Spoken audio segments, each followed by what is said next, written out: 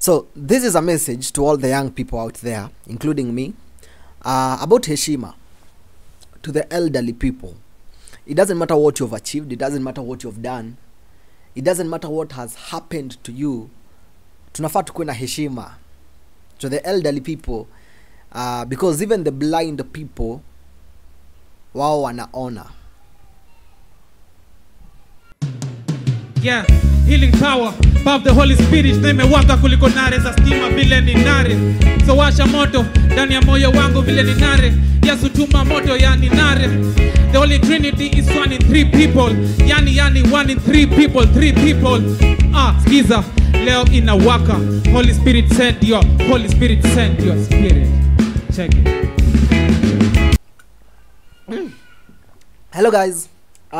Welcome to Manuscripts. My name is Manuscripts because when God speaks, Manuscripts. Thank you for joining us in our story today. This is Story na Tea, where we get to tell stories about the Bible, stories zenye tumetida, stories zenye tumetii.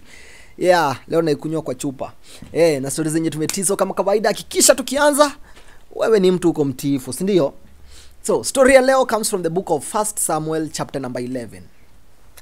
1 Samuel chapter number 11, and this is the story of King Saul. By this time hajakuwa king, bado hajafanywa king, so he's still amekuwa anointed lakini bado hajafanywa king. Tuko sawa? So Israelites bado wanakuwa governed na the prophets. Prophet Samuel was the leader, but now they asked for a king. And so just before King Saul was made and announced to be the king of Israel, one of the enemies were the Israelites, that is the Ammonites. And so their king alikuwa anaitwa King Nahash. King Nahash from Ammon alikuja, and he came to attack one of the towns za Israelites. Hiyo town inaitwa Jabesh Gilead. And so amekuja ku attack the people of Jabesh Gilead. And when he came to attack these people, walikama wakamwambia, hey cheki, please don't kill us, don't do anything to us. Let's make peace. Sisi, we want peace. We just want peace. Yeah? We want peace. And let's make a treaty. They told the king of Ammon, that is King Nahash, let's make a treaty. And so a treaty that is ensuring that tutakuwa na peace between each other. We'll not attack you, you'll not attack us, we'll be together. Tutakuwa tumekolaba ama we have come together. And so King Nahash akadecide, akaambia wase, okay, ni sawa kama mnataka treaty, it is okay, lakini let's do this. If we are to make a treaty with you guys, we'll need to do one thing. We need you guys to do one thing for us. We are going to gouge out the eye of each and every one of you. One eye. Tutatoa jicho moja. So all of you mtakuwa mko na only one eye. Mnaona na jicho moja peke yake. We are going to gouge out the eye of each and every one of you. Yeah, and just to send a disgrace to all the Israelites. Tuko sawa? So that is what we need you guys to do for us if we are going to make a treaty. And so wakasema, okay, ni sawa, hatutakata, but before that, please give us 7 days. And let us go to our people. Today we go talk to our people and see if we can get people to help us in this war. But if we don't, we will come and make that treaty with you. Na waka agree, wakapewa 7 days. And so these people went, wakaenda kwa kina ile place kwenye King Saul, the other towns, wakaenda to the other towns na waka announce, wakawaambia, hey cheki, this is what has happened to us. Tumeambia we are going to be destroyed, and our only option was to make a treaty with them. And if we are to make a treaty with them, they are going to gouge out one of our eyes. Each and every one of us tutapoteza jicho moja. Watu wa hiyo place wakasikia hivyo, wakaanza kulia wote, all of them were mourning. And so Paul ametoka shughuli zake, amekuja. And so when he arrived, in fact Paul alikuwa ameenda kulima, alikuwa analima, kuna zile oxen na zile ngombe, the oxen that are used to farm, two of them. So alikuwa na farm nazo. And so when Paul ametoka kufarm, amekuja nyumbani, anakuja anapata watu wana mourn. Anashangaa, what's up, why are people mourning? And then anaambiwa, akapatiwa the message, we are supposed jicho moja of each and every one of us itolewe.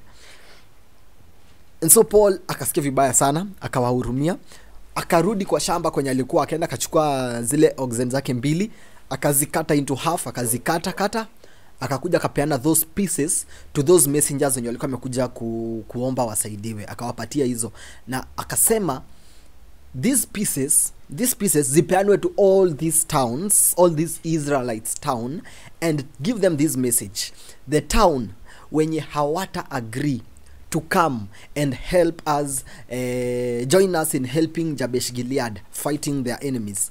If any town, if any man will not come, this is how you guys will be cut off and you're going to be destroyed. Hey, so your message ikafikia watu na watu wakashtuka, watu wakaona yenyewe Saul amekasirika. Remember, he has been anointed and he's already a leader, just almost to be announced the king. So watu wakaona yenyewe Saul amekasirika na hapa si pazuri, and so they all came together na wale watu wakafurahia, now we have support. And then wakarudi kwa wale the king of Ammon, King Nahash. Akarudi kwa King Nahash akamwambia King Nahash, check king, so tulikuwa tumeagree you're going to take one eye of each and every one of us, ndio we agree to your terms, tufanye hii shughuli kesho, we are going to come tomorrow, mtufanyie whatever you want to do to us tomorrow morning. Wakasema ni sawa na wakaenda nyumbani. So watu wakiwa melala, King Saul akapanga masoldiers wake na akawa divide into groups, everything hivyo. That night, kabla hiyo asubuhi ifike, wamejiseti nini, they attacked the Ammonites. Na waliwa-attack. Unajua sasa wamelala. Waliwa-attack, they killed them, they scattered them. Ile design Bible inasema no two people were left next to each other, as in watu wawili wako alive ati wako wawili. That is how scattered they were. Maybe ukipata unapata mtu mmoja pale, mmoja huko. That is how destroyed they were. And that happened because King Saul alimobilize wase. And then after that wakakam, actually this was also, walikuwa pamoja also na Prophet Samuel alikuwa pale. And so after hiyo kitu yote imesha happen hivyo, in fact, so wase wakaanza kusema nani hao Israelites wagani hao walikuwa nasema King Saul should not become our king, waletwe hapa wauliwe. But King Saul akawaambia no, we are not going to execute anyone today, we are not going to do that today. And so Samuel akaambia wase, let's go to Gilgal. See what, let's go to Gilgal and make a solemn assembly. And so watu wakaenda pale Gilgal, they made an assembly there. They offered peace offerings to the Lord, and King Saul was now announced as the king of Israel.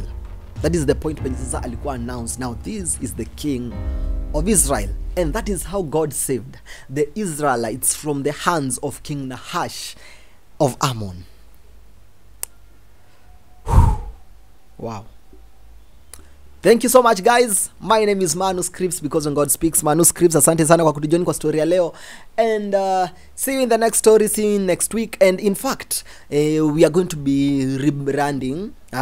We are going to be rebranding. So I'm sure very soon, either if not the coming video, very soon, if not the coming video, the other one, we are going to be rebranding and we are going to be doing things different here. And so watch out for that, and thank you so much for watching this video. Remember, you can suggest a story down below. Utuambia story gani unataka kusikia hapa kwa Story na T. And yeah, that's all from me. Adios muchachos. Tuonane. Kukunywa kwa chupa ni ngumu. Inanikumbusha zile siku za nasari. Tukibeba na kulikuwa na kachupa kalikuwa na kamba. Alafu kako hapa hivi. Unatembea na kachupa kachai hivi.